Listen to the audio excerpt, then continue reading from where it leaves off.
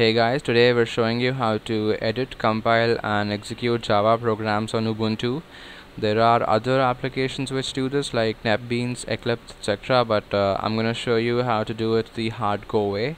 So let us begin. Press Ctrl Alt and T to open up the terminal. Make sure that you have a Java compiler ready. If you don't, you can download Open Jdk.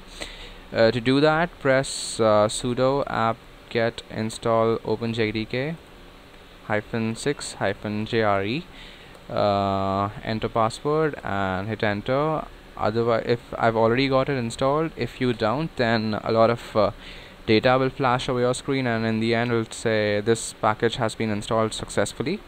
So I'm just gonna clear this right now. Next thing I want to do is open up gedit, that is the default editor which comes on Ubuntu, and give my file a name, that is, let it be test dot the extension. Make sure you write the extension, otherwise the Java compiler won't be recognizing your file. So I'll say .java. I'm just gonna create okay, this is already there, so otherwise what you can do is type here. I'm just gonna press Ctrl V and save this file. So I'll press Ctrl S and just close this.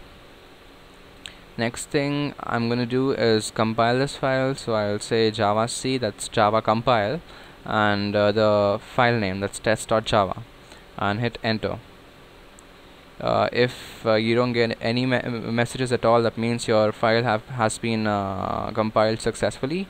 The next thing you wanna do is run your class, so type java space the class name, which was test back there. So hit enter. You can see hello world is up and running. You can create more sophisticated and complex programs by just editing your source code, and you can create other files by typing gedit space whatever the file name you want it to be. Okay, that's it guys. Thank you. Like and subscribe.